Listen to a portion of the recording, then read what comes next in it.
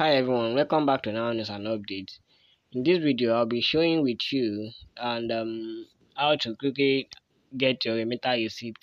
A lot of people are complaining that maybe they make payment, they didn't see the receipt or they lost the receipt and they want to get the receipt back. That means Remita receipt that you the payment that you made. So the easiest way to get is that once you have your Remita number, just copy the Remita number. Copy once you have it, you have no issue, and make sure that the payment is made. Then go to remita.net. See this thing now. This is the URL you're going to use. This remita.net. See this thing. This is the URL you're going to use. Then once you get there, you take you to this home page. This is the Remita home page.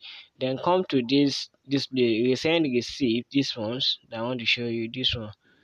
Come to this tab, then click on it, and once you click on it like this, it will take you to this place. Then if you don't have access to your previous email, you paste the remitter number that you have copied.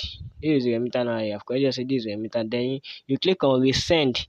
If the email that you used before is still active, or your student email, just click on this one. It will be sent to your student email, or you want it to be sent to another email, click on this one. And once you click on this one, it will ask you that you should put the alternative email that you want the remitter receipt to be sent to.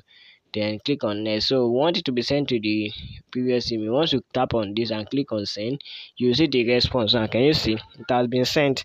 So you can just go and check your email, your student email address, or whatever the email that you use while you are doing it. But most especially it's going to be sent to your student email. And once that one is done, just go there, check it, and you print your remitter receipt. Thank you. Thanks for staying to the end of this video. See you in another video. Bye.